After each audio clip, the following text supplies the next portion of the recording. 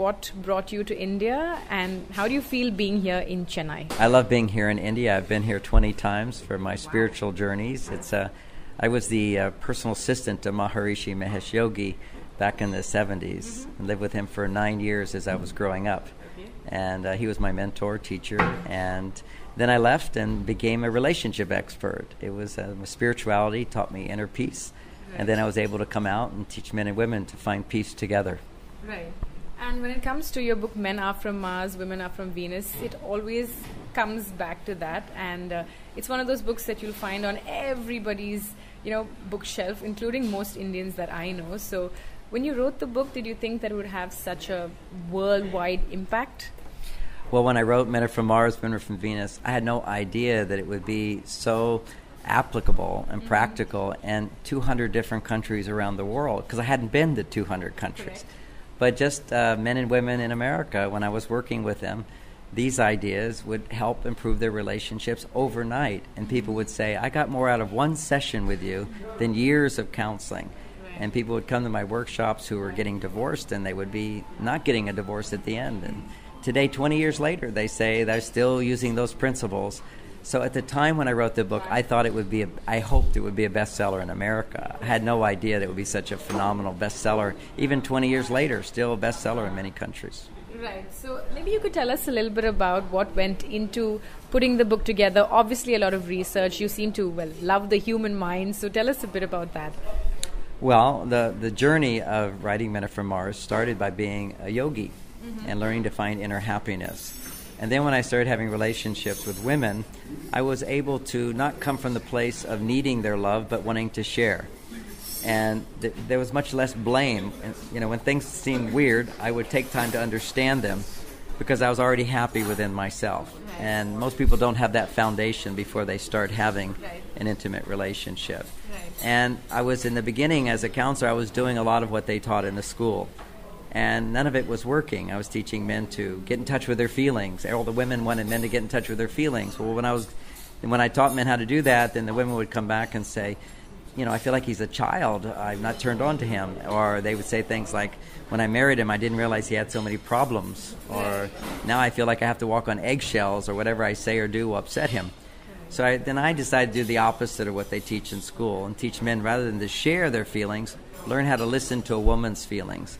Learn how to make it safe for her to open up and develop something called empathy for her, rather than always wanting to talk about your problems. Right. And what I found is that when men are able to be successful in making their wives happy, a man's stress level goes down and he feels good just doing that. He doesn't have to do all this complaining.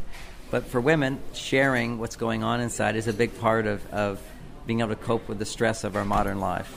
Right. And you have a lot of men who always say, women want to talk about a problem, and when we offer a solution, they don't actually want this solution. They just want us to listen. So is that something you hear a lot of when you talk to couples who are having problems with their relationships? Well, one of the reasons people say that is that was one of the breakthrough ideas 20 years ago in Men Are From Mars. And I helped people just see what was going on, and now I have the science to explain it as well. I didn't have it then, but I just pointed out to the men, look, women cope with stress. One of the ways they cope with stress is by talking about what's bothering them. If they talk about it, they can let go of it and feel good. Men don't cope with stress that way generally on Mars.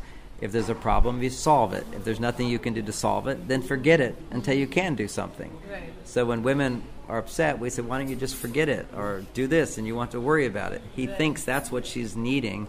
That's not what she's needing. What she's needing is someone who can listen and ask more questions, and then she'll feel better. But women have to also learn how to do that, because they're not always the best at doing it. Men can only hear so much. Correct. So, and you need to remind him, really, you don't have to say anything, just listen to me, and I'll feel better. If she does that, he can do that. Right. Is there ever a time when a guy is allowed to say, okay, enough complaining, stop? Yes, but there's a way to do it so you don't hurt someone's feelings. Here's one way: when a woman is, let's say she's complaining and he's starting to take it personally, like she's complaining about him, and it's very uncomfortable to hear that. He can say, let's pause for a moment, because I know you love me and I know you appreciate many things I do, but it's starting to sound like I don't do anything right. So can we just stop for a moment and you tell me some of the good things that I do? and then come back to the complaining. And I wouldn't call it complaining. I say, and then come back to sharing what's going on, because I really want to understand what you're feeling. And then it's up to her then to stop and talk about all the positive things, and then come back and share. If she can't come back to positive things, then, well, let's take some time out and remember our love for each other and all the good things we do, and then we can talk about this again. Right. That's how you prevent arguments and fights. Right. Now, the book was written and published a while ago. People are still reading it, but I'm sure over the years there were many things that you have continued to learn, right? Yes. Maybe you could share a few of those things with us. What have you learned, say, in the last 15 years? Well, since I wrote Men Are From Mars, there's lots of things I've learned. However, that book was the result of 10 years of seeing it improve relationships. So there's nothing I need to change in that. My publisher says, is there anything wrong in that book? No, there's not. But I've written about 15 books since then, applying those ideas to dating, to marriage, to serious problems in a relationship, to your sex life, to parenting. These are all like very important aspects of relationships, which I didn't completely focus on in that book. I just focused on the basic understanding of how men and women come from different directions and how we can understand each other in a more positive way. And in addition, I've taught about how men and women now have challenges in the workplace. You know, my book, Mars, Venus in the Workplace, How to Get What You Want at Work. I've got a book coming out this year called Work With Me, which talks about 9 blind spots between men and women. For example, when we go into corporations, we've gone in all these Fortune 500 corporations and we interview the people, and we find conclusions. 80-90% of women in big corporations feel that men don't appreciate them. And you ask the men, do you appreciate the women? And 80-90% of men say, we do appreciate women. So that's called a blind spot. So why is it that the men are not effectively communicating their appreciation to women? And why is it that women think they're not appreciated? So this is like a challenge which I help couples solve, or help people in the workplace solve. It's also a challenge at home. Women often feel unappreciated, very much so. And often men don't appreciate women in the way that women need to be appreciated. So that's what I have to teach, is how we're different in terms of getting our emotional needs met.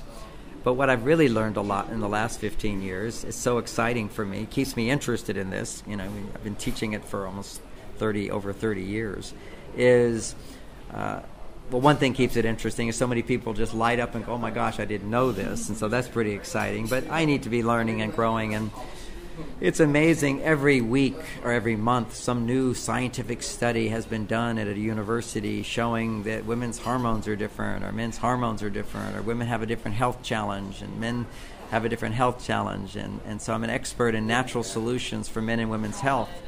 I'm an expert in managing stress effectively for men and women. And then also how our brains are different. Like the emotional part of the brain is twice as big in a woman than a man. Then I can...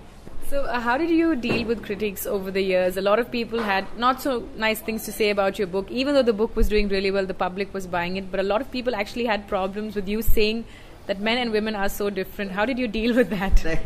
They still do. Last week on Valentine's Day, there was a documentary that came out that said the same thing you said. It's that thousands of couples we interviewed, hundreds we interviewed, all love the material. They say it helped their relationship, saved their marriage. And yet we asked the experts, and it's all wrong.